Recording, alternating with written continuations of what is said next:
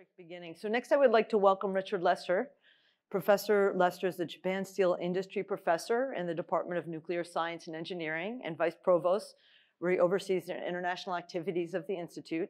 Professor Lester's research focuses on innovation strategy and management, applied most recently to the problem of deep decarbonization of the energy sector. We need to follow up with you more, Richard, on that, now that you're done with your big task. He's widely known for his research on nuclear technology, innovation, management, and control. However, this year, he has become widely known as the steward of the development of the soon-to-be-announced commitment to grander climate leadership at MIT, which we get to have a preview of today. So I'm so pleased that you could join us today. It really means so much that you're here to share this with the staff. So thank you. Yeah, thank you. Good morning, and thank you, Julie, for the invitation to join you on this special day, and also for the opportunity to thank everyone here for all of the work that you're doing on climate action. I also want to thank Nina. I don't know whether she's still with us. That's a hard act to follow. Thank you. I really, really appreciate those remarks. A little later today, President Kornbluth is going to send a letter out to the MIT community. And in it, she will announce a major new MIT climate initiative, building on the Fast Forward plan that I think many of us here are involved in. And I'd like to just preview for you what Sally is going to say. So this new MIT climate project is about how we will work to forestall climate change and also help to shape it, manage it, and live with it, because there will be no end to the impacts of climate change within our lifetimes or those of our children and grandchildren. So why now, and why MIT? The answer to why now is pretty straightforward, and some of you may recall that last year in her inaugural message, Sally challenged the MIT community to mount what she referred to as a bold, tenacious response to the greatest scientific and societal challenge of this or any age.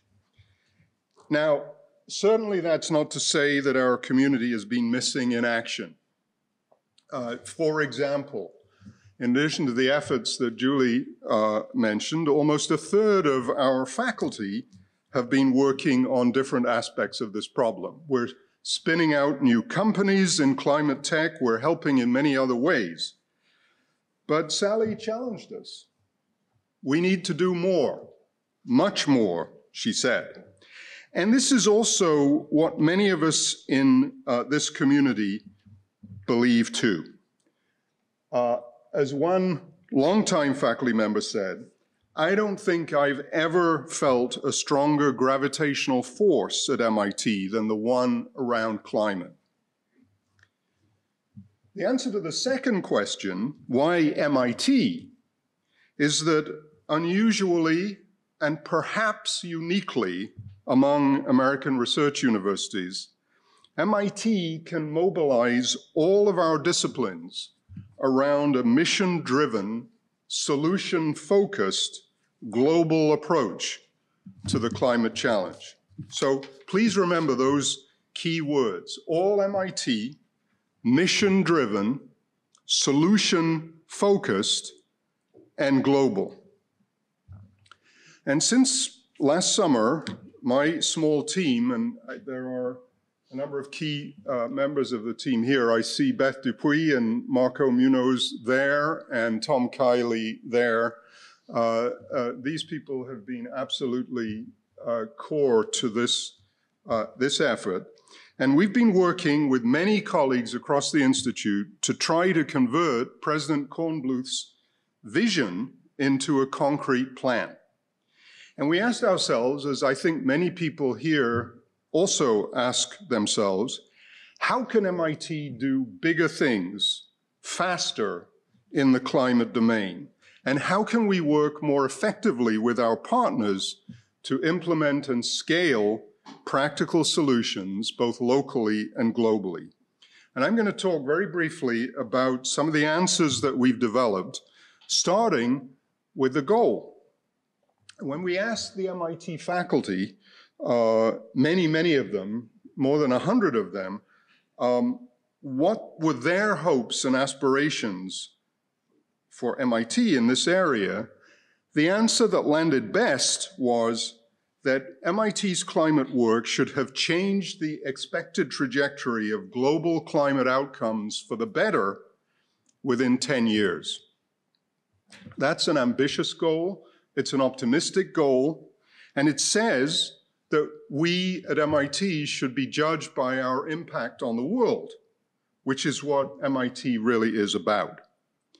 And to achieve that goal, we'll need to become, within the next decade, one of the world's most prolific and collaborative sources of science-based technological, behavioral, and policy solutions for the global climate challenge. Some people might say, well, we're already that. I'm not sure that we're already that, but it is a reasonable aspiration for us. And how will we do it? Well, the approach we're recommending has three main components that we're calling the climate missions, the frontier projects, and climate HQ. The missions are university-wide problem-solving communities, each focused on a clear and broad mission, each reaching across the institute and also outside for its membership, and each charged with road mapping and assessing progress towards its mission, with identifying critical gaps and bottlenecks, constraining that mission, and with launching and supporting projects to overcome those bottlenecks where the MIT community and its partners are well positioned to achieve impactful results. The projects launched by these missions will range in scale from a single investigator working with 1 or 2 graduate students to larger scale projects, including big bets on potentially game-changing developments. These are what we're calling the frontier projects, intensive, fixed-term projects attacking MIT hard problems with specific goals, milestones, and deliverables. They will demand operational as well as scientific excellence, and they will be professionally led and managed. The third component we're calling Climate HQ, which will support fundamental research in the core scientific and humanistic disciplines related to climate, as well as the climate-related education efforts led by our departments and schools. Climate HQ will also support MIT's contributions to public education on the climate issue and to online education for people around the world who want to play a role in seeking solutions to the climate challenge. And there's much great work already going on in those areas. Climate HQ will organize a global competition for researchers around the world working in fields related to the MIT climate missions. And it will support an MIT-wide student-centric climate core to elevate climate-related, community-focused service in the MIT culture. So let me say a few more words about the 6 initial missions. Of course, it begins with decarbonization, where more than 150 of MIT faculty are already working to develop new solutions.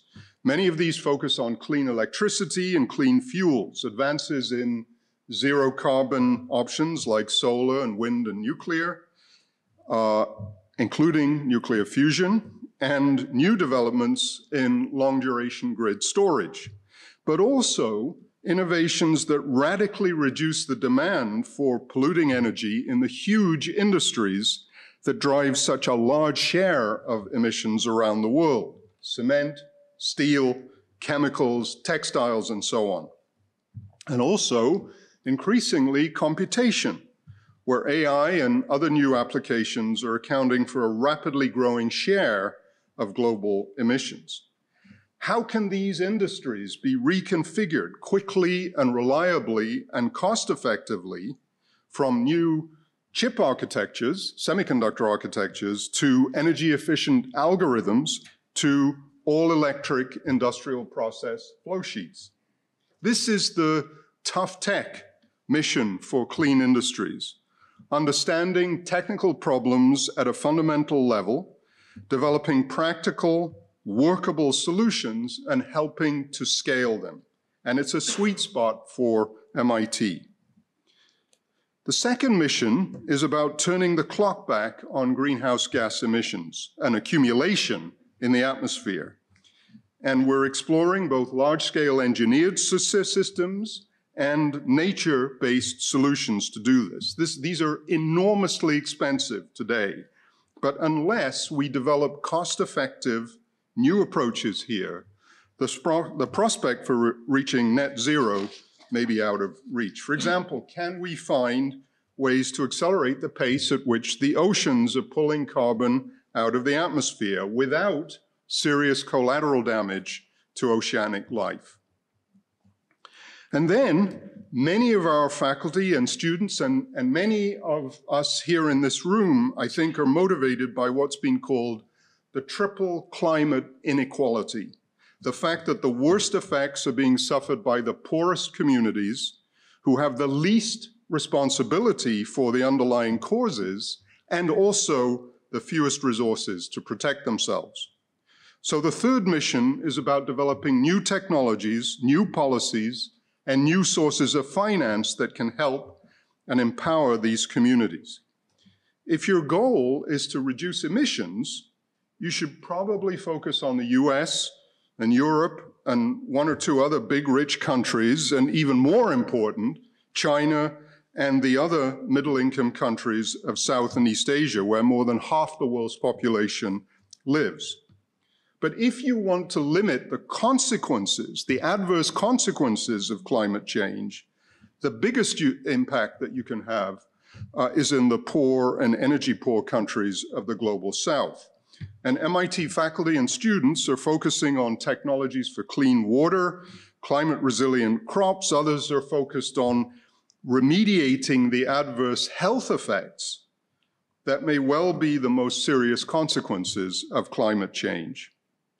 And where, for example, JPAL, the Poverty Action Lab, has redirected part of its international network for addressing education and poverty and other social policies to assessing the impact of policies for climate mitigation and adaptation.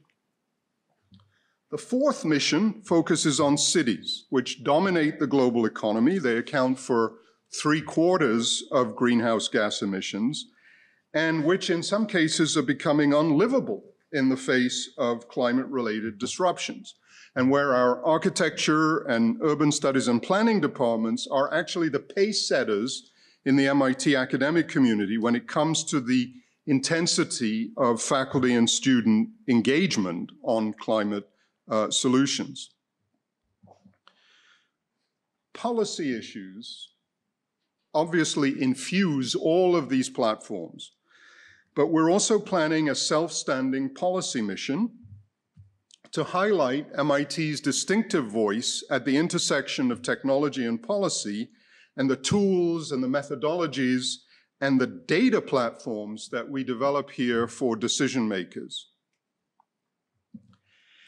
And then finally, the wildcard mission to support out-of-the-box thinking that won't find a place in any of these other missions, and to provide space for the people who can see around corners.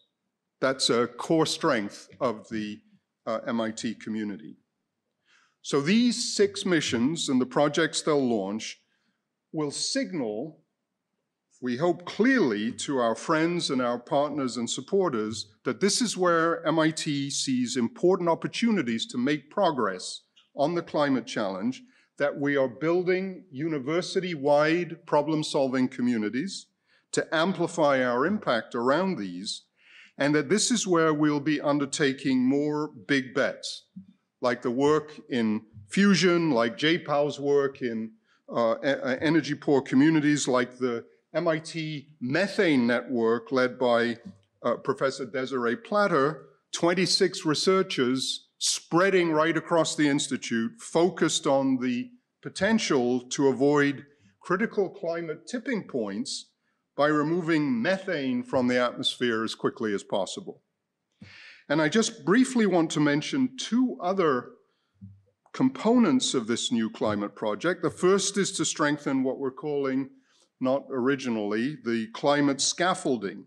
The people, especially the people, but also the processes who connect our research and education on campus to the practical world of climate impact and response. That includes existing units like the Deshpande Center, the Martin Trust Center, the Technology Licensing Office, and also the innovation ecosystem around us, including the Engine and Lab Central and Greentown Labs, and the very real possibility of helping this region become one of the world's great centers for climate and energy-related innovation.